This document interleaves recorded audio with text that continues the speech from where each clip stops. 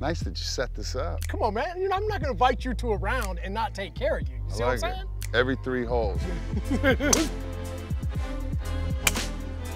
God! I have won with the woods.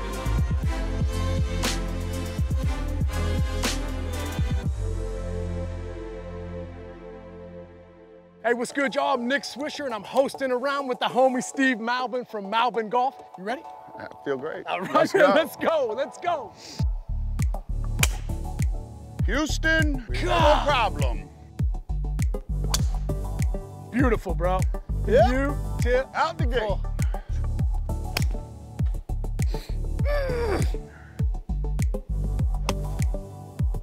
Oh, that looked money. How did Malbon Golf come about? I got addicted to golf a few times in my life when I was little, and then when I was caddying in art school in Atlanta, and then the third time I was, Erica was pregnant with Remington. And that was it. I was obsessed within like 4 days. What is this, Eagle guy? Knock it in. And then I would go to all these golf stores to go and pocket full of money, like what am I gonna buy, what am I gonna buy? And I'd leave with like a dozen Pro Vs and a glove. And that's it. Because I don't want any of that other shit. You don't want any of the other No, stuff? I don't want any of it. That's good. This is the Closest to the Pin Challenge, sponsored by Maestro Dobel.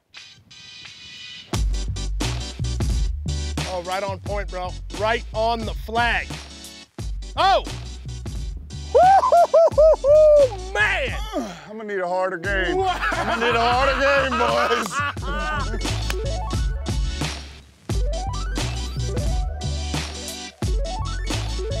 We're putting. His was better than me. He was better than me. Listen, I know you, and I know you're a ridiculously respectful guy, but you bring your own swag to the golf game, you know? You've given people the ability to swag themselves out, right? Yeah, like you've given them an outlet to be themselves and let them be them, you know? And then it's helped because then there's a lot of other brands that are doing it too. So it's kind of just hopefully making a little movement or a wave that will keep going and lightening up the seriousness of this great game a bit. Birdie, birdie! That's the kid is feeling it, dog. I gotta buy some Malbon swag, bro. Birdie, birdie coming out of the gates. Man. Come on now. All right, let's go. Come on, birdie, birdie, man. Let's go. Oh, boy. A little left. It's all right. We still have a birdie chance. Yes. Not likely, but there is a chance. Good ball. That one felt better. Okay, let's go.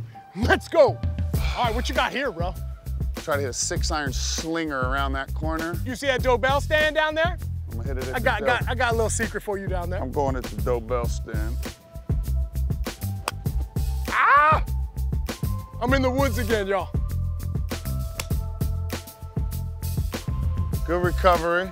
All right, let's go. As much as you've been working, how are you finding time to like relax or wind down? You know what I mean? This is it. Golf's everything, really. It's winding down, relaxing, golfing. Running the golf business, my main responsibility is to design and to play golf, so it sure beats work. You know? Yes! Let's go. One time! Ah! That would have been spectacular. That one had me a little tightened up. Come on, bro. Put it.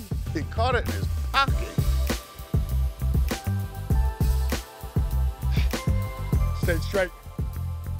Stay straight. That's right. That's right, baby. Come on, man. Good stuff, bro. Thank you, buddy. Come on, man. Let's go get a drink, bro. I got something for you over here. What's happening? Roberto. Steve. Hello. Steve Roberto. Good to meet you, sir. Nice to meet you. Thanks for having us. Today we're doing the traditional Paloma. It's actually Mexico's best-selling drink. Perfect, brother. Let's Love do a it. Paloma. Look at that ice cube. Yeah, I know, bro. My guy Berto, bro, is fantastic, bro. He's fantastic. We're doing it a little bit more upscale. We're doing a little bit of lime, a little bit of fresh grapefruit juice, grapefruit soda, and of course, Maestro Dobel. Awesome.